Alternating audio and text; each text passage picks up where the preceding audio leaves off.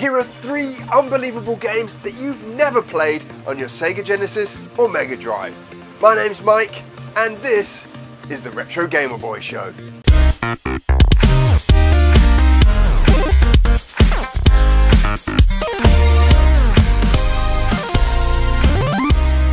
In today's show, we're going to be taking a look at 3 games that you've possibly never played on your Sega Genesis and Mega Drive. And that's because they're games from indie developers, games that are considered homebrew titles, but that are so good that they deserve a full physical release and for you to play them. If you're new to the channel, you love your Sega Mega Drive, your Genesis, you just love retro gaming, then why not consider subscribing? You can do this by clicking on a little button just below this video. And if you enjoyed this video, why not share it with everyone? Let everyone know about all the awesome new games coming to this 16-bit console. Now, the first game we're going to be taking a look at today is from Retro Souls, created in 2019. It still does not have a physical release, and it is an awesome puzzle game. Now, all the games that we're going to be seeing here today are playing on the Keegan emulator on PC. They're not available for physical release yet, but hopefully by releasing this video, we can convince 1 or 2 of them to bring their game to cartridge. Now, when you first start playing our first game, Misplaced, it seems like a very simple game. Your character runs around a level, collecting red gems, placing them in a hole, a key then appears, you collect the key, and that's the level done. A few levels later, there's even a ghost that appears that makes things just that little bit more trickier. This, however, is actually a very well implemented tutorial. Very subtle, just like Mario, where you have to jump to hit that first coin box. It gets you into the fundamentals of the game, teaches you the rules and controls without you even recognizing that it's a tutorial. Once you have the basics of the game mastered, this is where things really start to switch up, where the magic of this game comes to life. It's around level 3 or 4 where the game introduces a mechanic that fundamentally changes what this game is. Soon after starting the game and playing through a number of levels, you get given some special glasses that allow you to record a path with the B button, then play that path back with C. Doing this allows you to walk over gaps and around obstacles. Suddenly each level becomes about the path that you draw to get to the gem. The puzzle is not about getting the gem, it's figuring out what path to draw to get to the gem. It's a truly genius mechanic. At points during the game I felt completely stumped, having no idea what kind of path I need to draw. But suddenly it hits you and you're off drawing paths and replaying them all over the place, navigating the levels like a pro. It's an intensely satisfying game with an extremely clever but simple mechanic.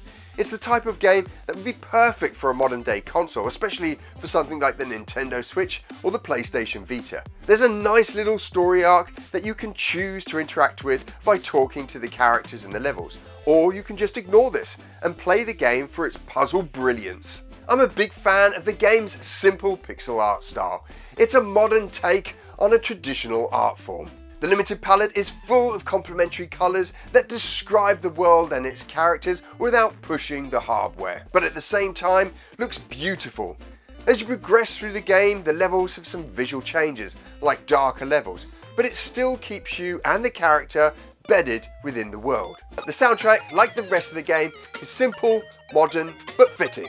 The soundtrack to the game is so much more relaxing than other games. It allows you to sit down, take your time, and solve the puzzles on the screen without it blaring and getting in the way of you actually trying to figure out what you need to do to complete the level. Now, some later levels do have some impending dread in their soundtrack, but this manages to maintain the calmness of some of the earlier levels. Sound effects are also suitable for the actions on screen and blend in perfectly with the Misplaced universe. Overall, I really enjoyed playing Misplaced. That mechanic of being able to draw your path and then replay it to get around obstacles is fantastic. A really unique selling point to this game. And it wouldn't be out of place, like I said, on a modern console, let alone on a Sega Mega Drive. Fingers crossed that the developers in the future can bring this game to cartridge on the Sega Mega Drive, and it'd be awesome to see them bring it to one of the modern consoles as well.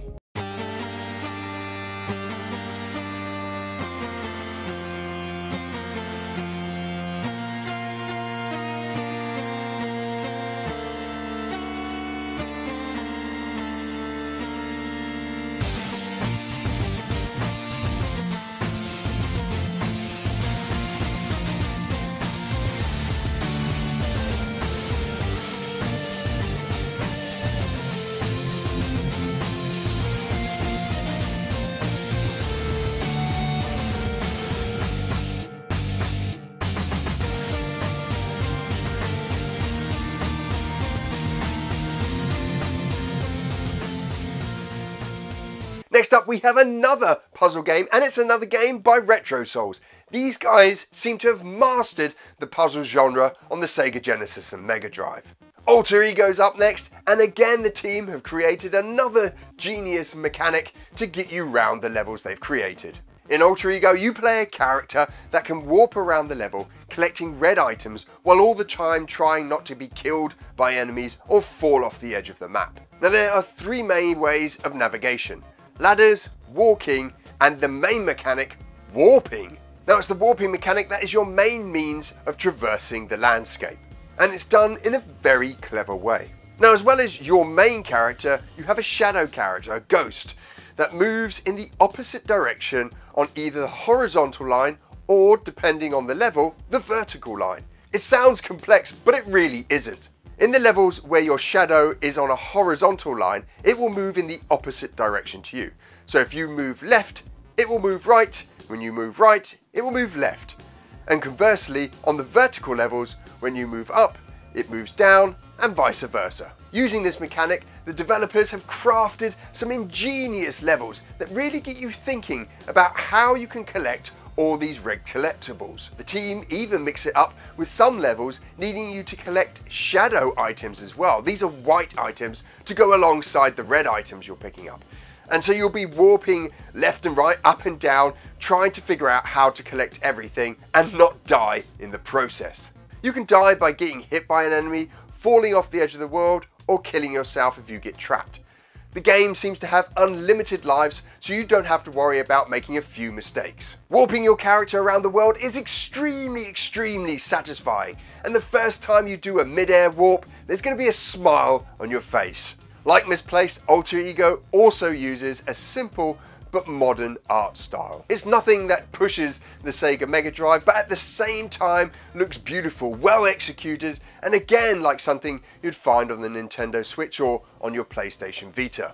Your warp move has a beautiful visual effect with the elements of the world shaking and a purple palette change to the world. It happens for a brief second, but it's so effective. The character and enemies are simple but have a nice bobbing animation, and the whole visual design of the levels are again simple, well made, and don't detract from the core gameplay. Sound design is like the art style, simple but effective. It's upbeat and a little quirky, which perfectly suits the world of Alter Ego. The warping sound fits perfectly with the visual effects and makes the move feel like it has some weight to it. The sound effects are on player actions only and do a great job of reinforcing what you're seeing on screen. Retro Souls have done a great job with both of these games, Misplaced and Alter Ego.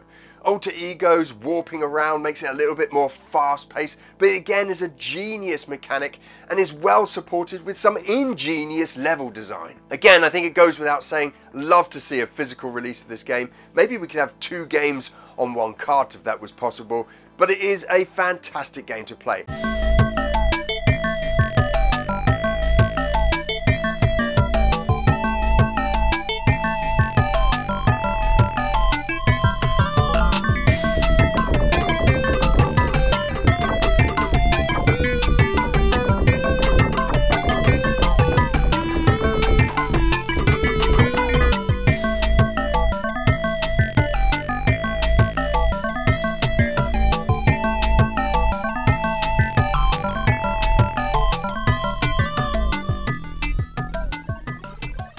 Our last game that we're going to be taking a look at this show is an absolute stunner, and it's a game that's still in development.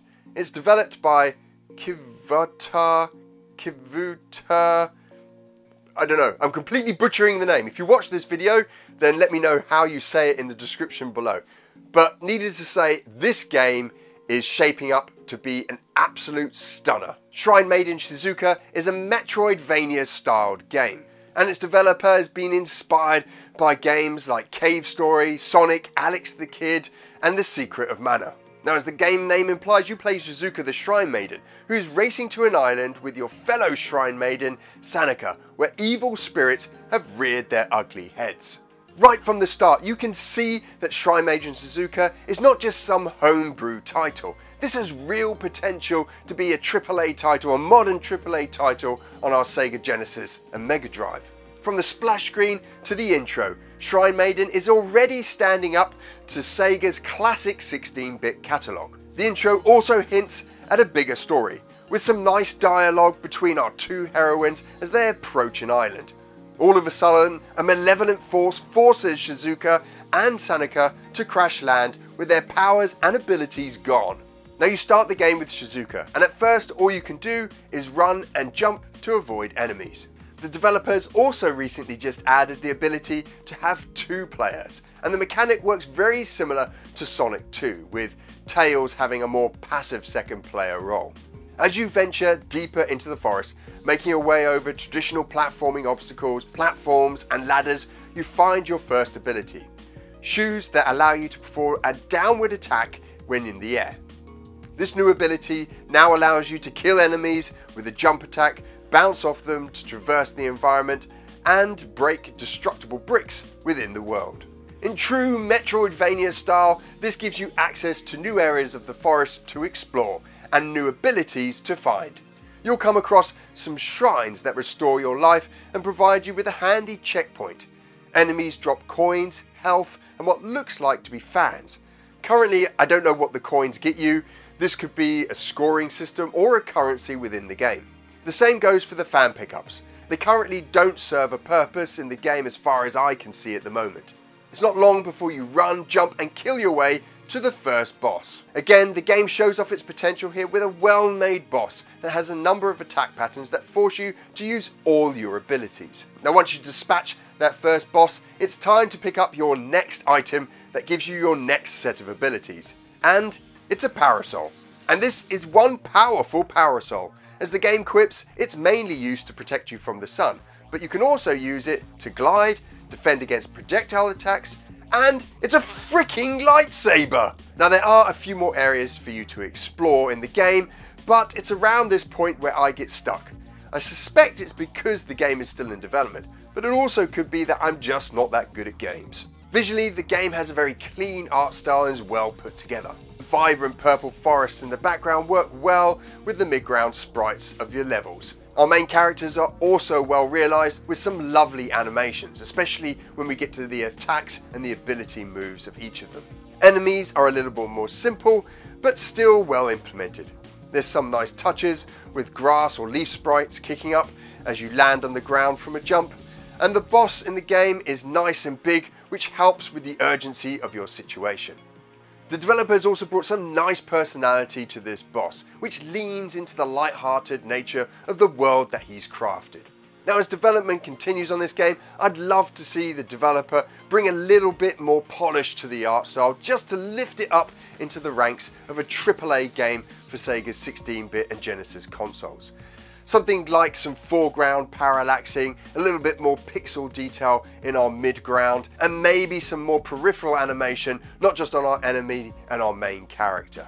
But that's not to say that this game isn't beautifully presented. It's a really nice, solid, cohesive visual style that the developers brought to the game. The sound, like the rest of the game, is impressively implemented. Chat boxes have the classic blips and bleeps as the characters talk. The audio track is context sensitive and changes when your situation changes, like in the boss battle for example.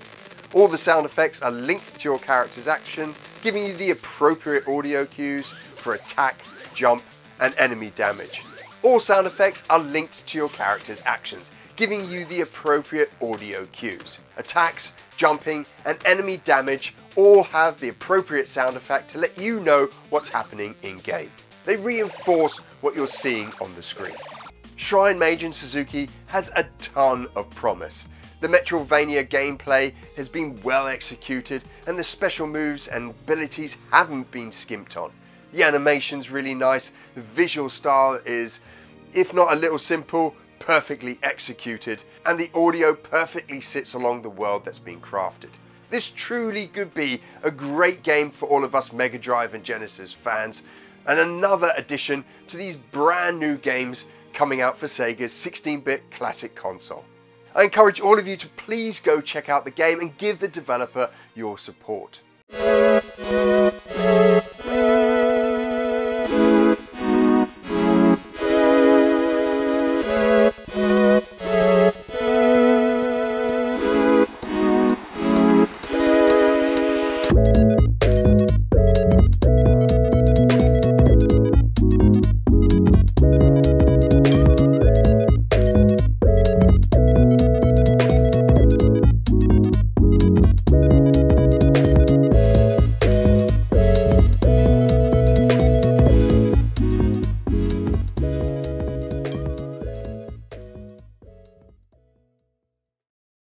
So 3 new games for the Sega Genesis and Mega Drive outside of the original catalogue of games for Sega's 16-bit console, and all 3 of them brilliant.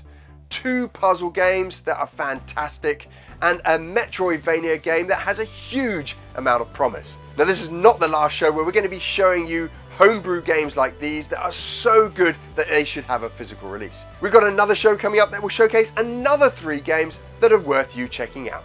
Remember, if you're new, why not subscribe? Please share this video if you think it's of interest to other fans of the Sega Genesis and Mega Drive, or even just retro gaming fans.